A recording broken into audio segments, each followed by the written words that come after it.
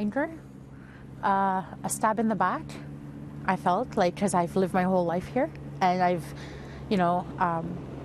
done everything that any Canadian does, and my religion has never stopped me from doing the things that I should be doing. World Teacher Day, a day to honor educators for the devotion they have for their students. But here in Quebec, Muslim teachers are worried, unsure if they'll even be allowed in the classroom by next World Teacher Day, and what they'd have to give up just to keep their jobs.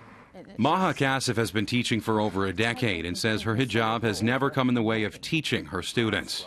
This is my passion. I've known I wanted to be a teacher since I was a little girl. So it's taking that away, and it's in a way it's asking me to make a decision and to choose between my passion and what I love to do and my identity. And I don't think that's right. If it came down to it, Kassif says she would pick her faith over her dream job.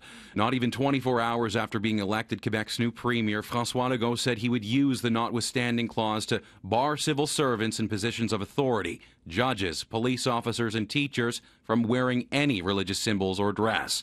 Those who refuse would be reassigned or fired.